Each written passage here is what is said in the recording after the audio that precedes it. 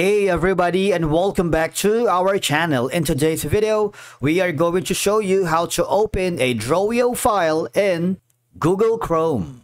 Let's begin. To open a Drawio file, which normally has the file extension of .drawio or .xml format in Google Chrome, you can just follow these simple steps. Number one is you want to make sure that you have located the directory or the folder you have saved the Drawio files. In my case, you see I have a lot of file extensions differently, so I can open them in different platforms. And then go to the Drawio website. All right, and from here, just when you click the Drawio website, you will be then forwarded to the empty dashboard, wherein all I have to do is click the upper left corner. You see the file section right here. All I have to do is open the file from Google Drive if you want that, because Google Drive and Google Chrome is one of the essentials in the Google ecosystem. If you're opening the local file in OneDrive or Dropbox, but of course, what we're going to do is click the device where I have saved the Drawio files. As you can see, all I have to do is choose from the file. Remember, most of the time, the Drawio file is XML format. So I'm gonna click on this one. Click on open, and there you go. It's very easy to open the file here in Google Chrome. All right.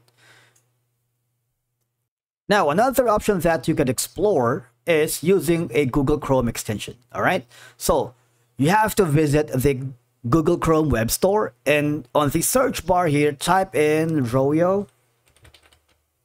You see that? Type in Drawio. Press enter. You have all these multiple options for you. Diagrams.net and Drawio Importer, which is import for Lucid Diagrams to Diagrams.net, or Drawio for Notion. All right, so you have all these. Of course, for example, you select this one. You just have to install the extension, add it to Diagram, and from here, you'd be able to open the Drawio file in Google Chrome using the Google Chrome Web Store as an extension. All right.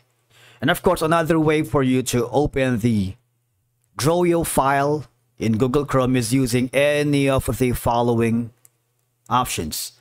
You can open via Google Drive, OneDrive, your device, JetLab, JetHub, which is we have a separate tutorial for that. And of course, you also have an option to open it on Dropbox. Now, again, once you have opened the file here, you have multiple options to save it. Again, click on the file tabs, click on embed, import, and of course, you can also share it to your team members or even your client. All right. Thank you so much for watching. We will see you again in the next video.